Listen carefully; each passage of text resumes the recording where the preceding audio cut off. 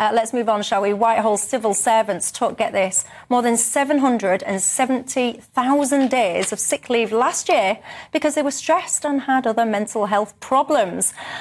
I mean, this figure is 38% higher, Alex Deane, than it was last year. And the Labour Party says that that differential demonstrates a mental health crisis at the heart of Whitehall. Well, that's one interpretation. There is another one. If I think about the rates of stress in, say, our armed forces or the fire service, which I think, with no offence to civil servants, are unambiguously more stressful roles than the civil service, which are far lower than this, and certainly have seen no such increase. You may wonder at the increase in sickness and mental health coming at just the time people were being expected to come back to work after the work-from-home time during coronavirus. Your fellow presenter, Jacob Rees-Mogg, took an awful lot of stick for suggesting that civil servants were reluctant to put in a day's work for a day's pay in the post-coronavirus environment. Didn't he take a picture of the empty desk with a note on it or something? An empty office. I dare say there will be many people looking at these statistics and saying, he may have had a point.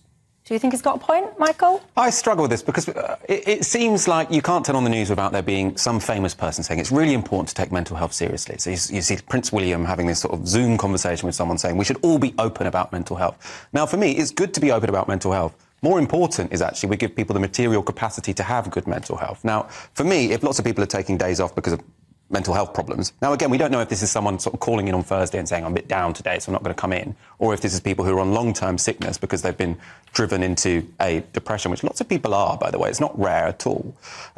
So I think we're coming at this the wrong way around. I think we should say, look, if this many people are taking sick days off because of mental health, do we really think there's been a 38% increase in sort of people's laziness? I think that seems pretty implausible to me. So to me, it seems much more likely that you've got people who are under much more undue stress than they were in the past. Now, that might have a lot to do with the cost of living crisis.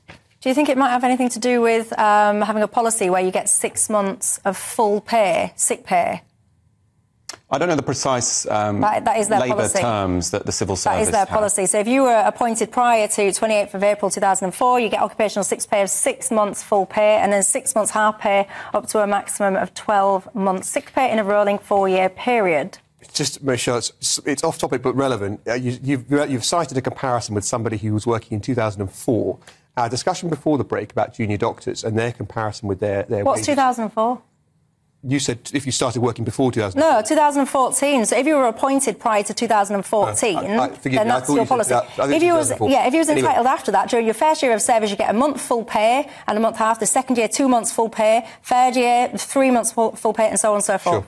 Sure. Point I was going to make was you don't have to go back that long to remember that our junior doctors were being beasted. It was one of the reasons we opted out of the Working Time Directive when we were members of the European Union. They were working really hard. And if I were a doctor or indeed a civil servant, I wouldn't want to hark back to that kind of working condition and say, I want my pay to be uplifted back to what it was back then, because they were working far more hours for pay than they are now. Yeah, see, I take depression and things like that seriously. I really do.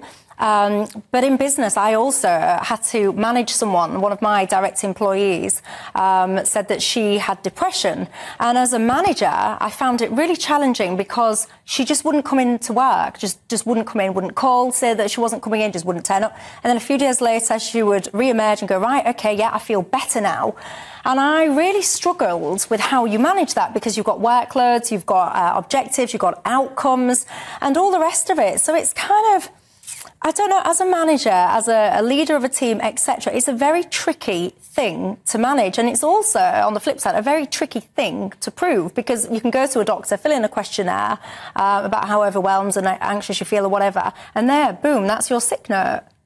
Yeah, I mean, it is difficult to prove, but I think, again, we can come at this from the other end. Now one way we can deal with this is to say, everyone, you know, stiff upper lip. If you're feeling down, just come into work anyway. Now, potentially that would bring some people back to work. It might also have some downsides because actually I think telling people, you know, don't pay attention to your mental health needs is probably not without negative consequences.